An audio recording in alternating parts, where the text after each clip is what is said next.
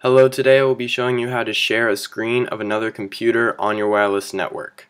First thing you'll need to do is go down to your System Preferences. Then under the Internet and Wireless category, click on the folder called Sharing. You will need to make sure that you have checked Screen Sharing and File Sharing. If not, check those now.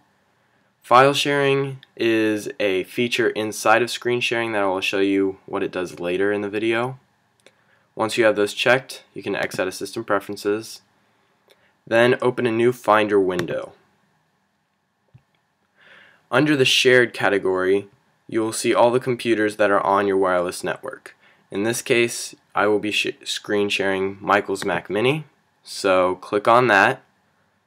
Then you'll see this button called Share Screen. I want you to click on that, and then a dialog box will pop up with the name and password of the account you want to screen share. Now it automatically fills the name of your username on the computer that you are currently using. That might not be the same username as the computer you are trying to screen share. You want the username you are trying to screen share. So the computer I'm trying to get on, the username is Mike. And then type in the password here, and then press connect. It will then connect you to the computer on your wireless network somewhere else in your house or apartment. Then some of the controls in screen sharing. This lets you control the screen, so I can do whatever I want on that computer. This, when you turn it off, it will just go in observing mode, so you can't do anything, you can just see what they're doing.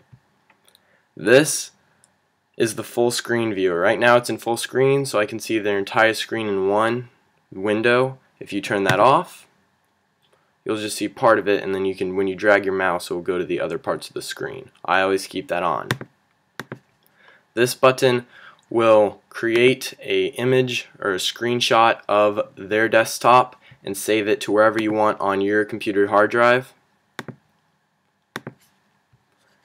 This, when you are in control mode, this lets you copy and paste items from this computer to your computer.